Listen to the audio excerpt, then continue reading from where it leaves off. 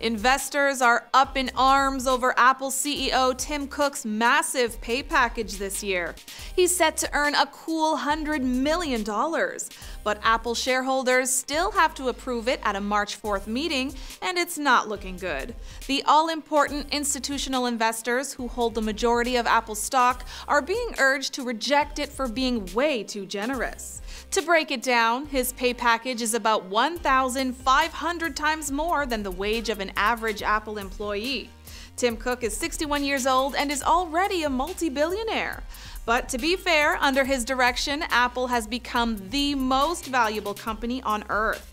Not only that, but shareholder returns are up 1,000% since he became CEO in 2011.